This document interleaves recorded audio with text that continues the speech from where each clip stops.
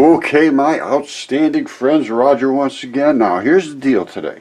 I'm going to be highlighting Brian Forrester's work, and I mean no disrespect whatsoever. Brian is doing fabulous work. He's going all over the world looking at these unexplained structures and carvings and statues and buildings and all landscape. What's going on? Well, the problem is that Brian will not engage with me on the truth of what's going on here. Is that these were creatures' bodies they cut up and made into pieces because they were still wet at the time. Now, here's what he has to say. And again, this is no disrespect whatsoever. This is a terribly hard subject to broach with people that are the authorities. And when you fight authority, authority usually wins. So you don't want to say anything that pisses them off, but that's not within my realm of I say what's real. That's all. I don't care. And then we'd talk. But that's just not happened. And you see all these skins coming off of here? That's layering. And bodies are layered. Now listen. Are megalithic, and they were constructed in pre-dynastic times by a civilization that clearly had lost ancient high technology because the Bronze Age dynastic people could not shape granite surfaces like this. All right, I want to make a statement. Yes, they could, because they were absolutely enormous creatures. Secondly, these were the bodies of giants that had died in the flood, and they were still moist. And that's the reason the walls in Peru and all that. These are made out of body parts. I'll show you this. It's very, very clear when you can let yourself roam into that realm without being afraid of the authorities, literally. They could etch in hieroglyphics, but they couldn't shape sculpt. You see this? That foot is real. That was a real creature in there. That foot is running out blood out of there. That's what happens to him. And that's probably the rest of them. Just like this. Now here again, the bottom of the statue, we're seeing intense heat. That's not intense heat. That right there is intense body parts running blood out all over it. That's. This has been corroborated by geologists that we've had on location. That's the problem. The geologists have no clue whatsoever what the Earth is like. Absolutely none. And they are just adamant and nasty as it can be around me, I can tell you that. And again, it looks like sections of that statue were blown off, not struck off. Watch this. Here's another statue. You see the left-hand side has been melted. That's not melted. That's the guy's body. Those are ribs. This is the body is inside these casings. I don't know why they did it or how they did it, but they did it. This is a body. That is ribs. And I'm not going to go any further with this particular one today because I have stuff from him for years and years I've been showing this. Okay, again, another one of Brian's questions about this. This was very strange weathering. This is 5 years ago from Brian's channel. These are the ribs of another mummy out there that was coated in something. I don't know what they were coated in. Now, why they did this, how they did this, again, I do not know, but they definitely did it. And the things that they made, all like the Baalbek stones. So let's just take a quick look at that. All right, instead of doing the other way around, going to Baalbek, let's just look at something everybody's familiar with, Stonehenge. You say, well, that's not Stonehenge. I say, yes, it is. It is the heel stone. It's set way down the road. It's called the heel stone. It is a foot. I have them too. I have them here. Only mine are no toes. And this is new species. We have new species. I could show that geese turn into stone. That's a goose head. That's his feathers. That's the pattern of his neck. If you know how to look at things, you can fully understand this. And when I put that wet, that's the artery right there. And they're flat as a pancake on one side because everything died flat in the flood. Same thing with, hold on, with my lung here. This lung has been DNA tested as human. You see that, how flat that side is? That's the only way it gets that flat is to lay that flat, soft, and then dry out. It was soft, laid that way, dried out flat. That's a human lung. It's been tested, and you can test it again if you would like, if you don't trust the test that I did. I drilled deep inside. I didn't swab anything off of here. And I did it with all the precautions necessary. I am not a complete idiot. Well, not 100%. Now, Caesar can testify to that. He's been around, hanging around, watching what I'm doing, and we are getting extremely close to fully understanding our past. Because it's all been documented, just been laughed at. Well, I'm gonna laugh and no more. Alright, I'm just going to make this very quick and simple. There was giants all over this earth, even until very, very recently. 100% of my giants who are DNA tested, and one of them is 150 feet at least, was tall when it was alive. DNA tested, parts are CAT scanned, no question whatsoever. I'll show you the anatomy right now.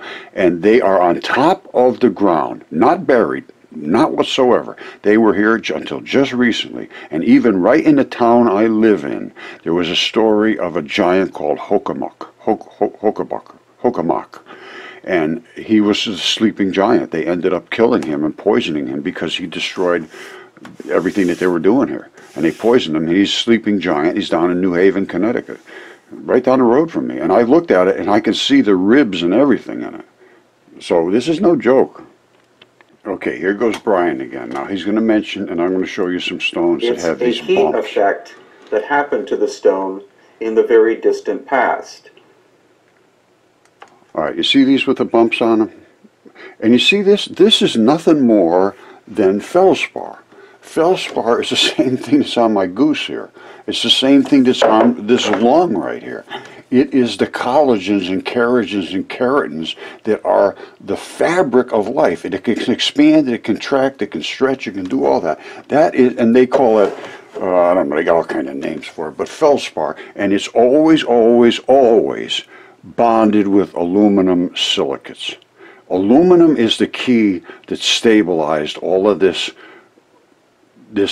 body parts. That's the key, aluminum. Okay, he goes on to say that something must have just exploded all this and blew it all up. Now, I say no, this is a giant's body they were working with, and these are just natural blocks. You see them all back in the background? Let's see what he has to say. That even hieroglyphics are older than the dynastic Egyptians.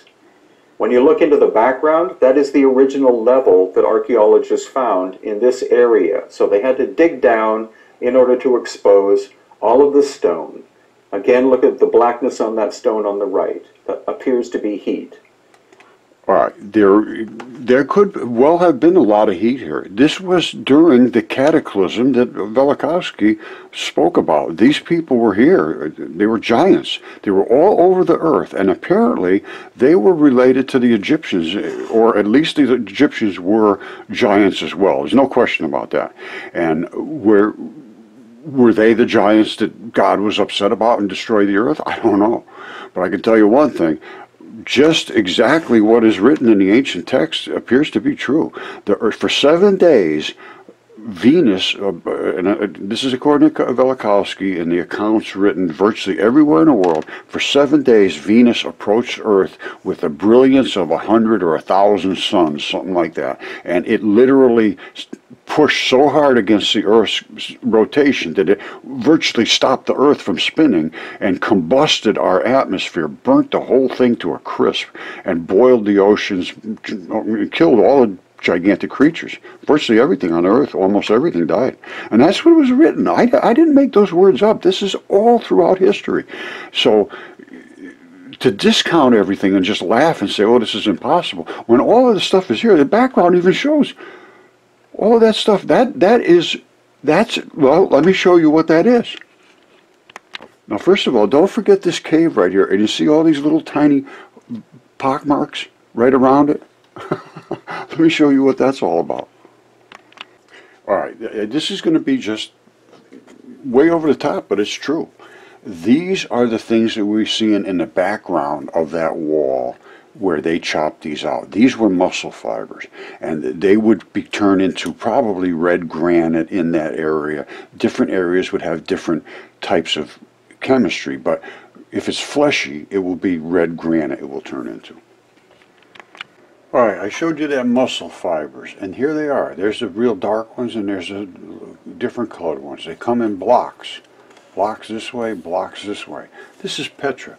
And that right there is where that big blood vessel went inside.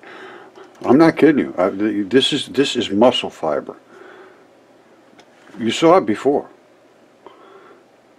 Very simple to see that that's muscle fiber. And inside here, there's nothing more than muscles. So let's look inside the treasury.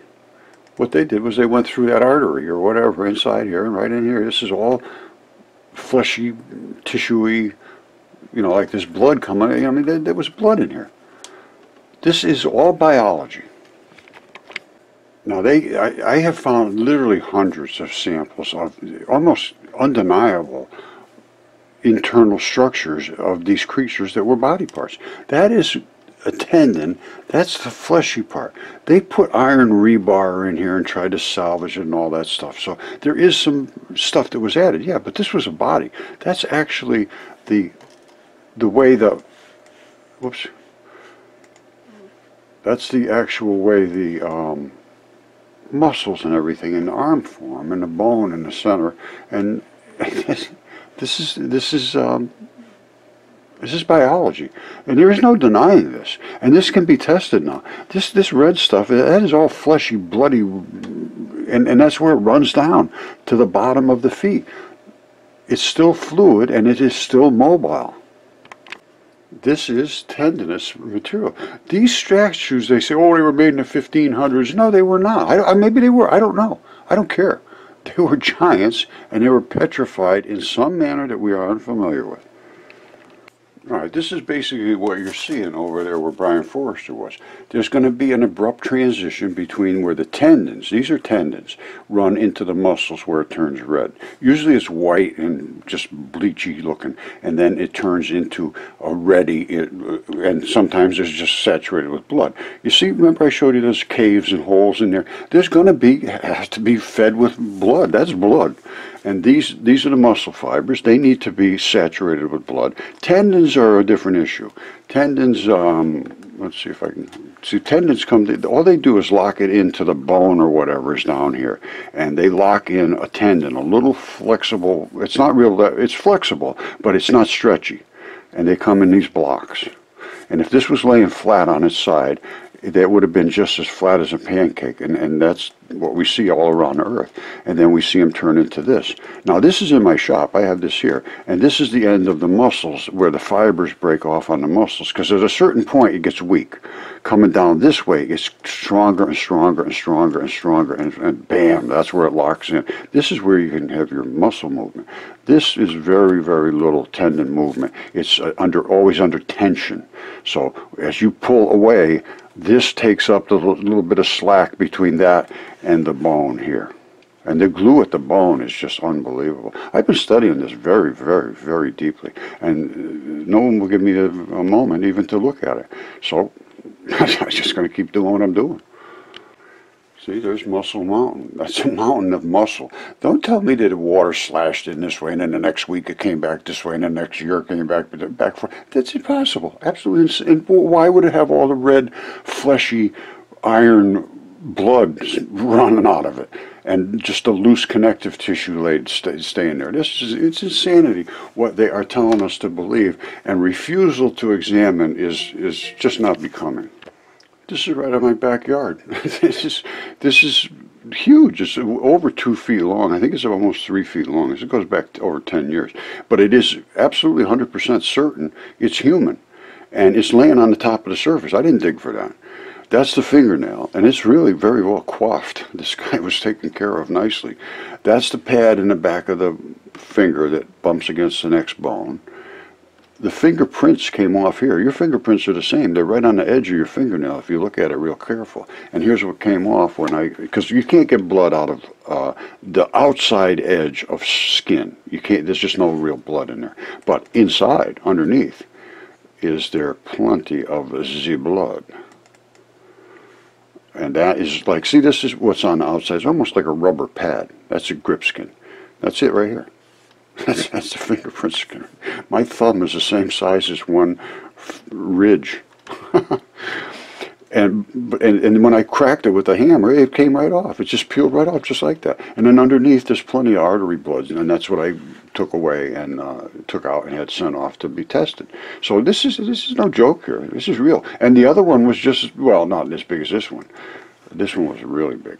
The other one was about a little over 3 feet wide, the actual whole hand. And this one I have the whole hand for, and fingers and knuckles and all kinds of stuff from this one. And I even have a toe of one from here too. It was about 70 feet down the back.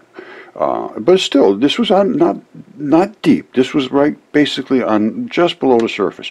This came out as we had dug for a foundation for my wife's office, but the toe was right on, basically on the surface. Of course, they plowed up when they originally built the house long ago.